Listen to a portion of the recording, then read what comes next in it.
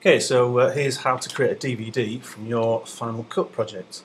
First of all, you need to click on your sequence anywhere just to make sure that this is the active window. Then we go to the Final Cut Express File menu and we choose File, Export, and we choose Using QuickTime Conversion. We need to save this on the desktop, so it's on the local hard drive. We need to give it a name.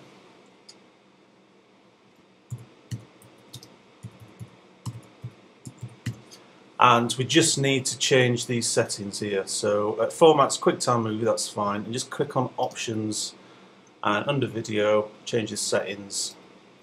Change this to DV-PAL.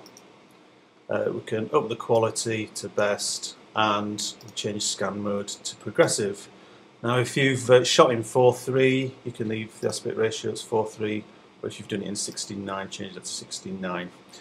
Click OK, and then the audio's fine, the sound's fine, and just click OK again and save. And this will render your whole project as a movie file.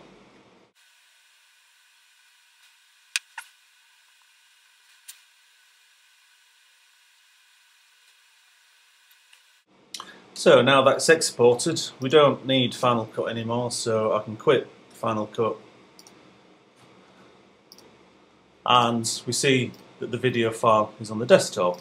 Now we need to open up iDVD. You can find this either on the dock, it's this icon, or if it's not on the dock, you can choose the Applications folder, it's in there, or if you're missing that, try the Spotlight and just stop typing it in, iDVD.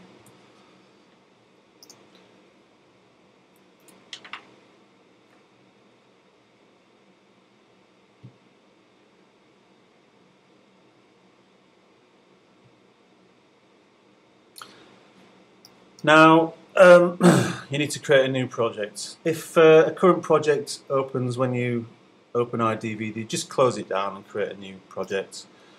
And we need this in either My Documents or the desktop. And again, choose either standard 4:3 if it's been shot in 4:3 or widescreen, and give it a name.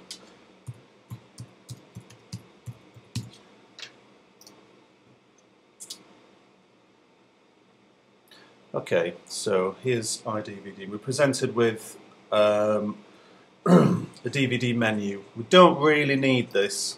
So if you click on the little Show DVD map icon, what we can do is we can make it so that the video starts playing as soon as you put the DVD in. So all you do is drag your video onto this icon that says drag content here to automatically play when the disc is inserted.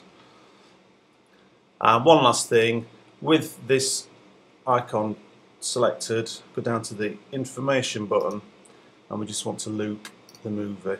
Now looping the movie makes it so that the DVD is always playing this project, it never goes to the menu.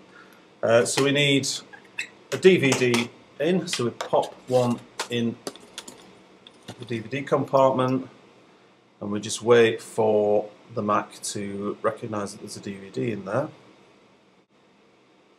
And just click OK for this, and this is the burn button.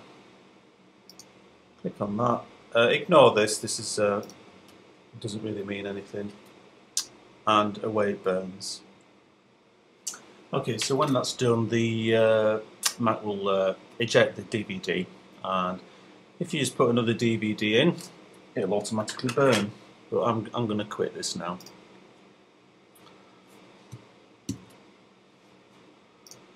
So then you might just want to check that it works, so pop your DVD in and it should automatically start to play.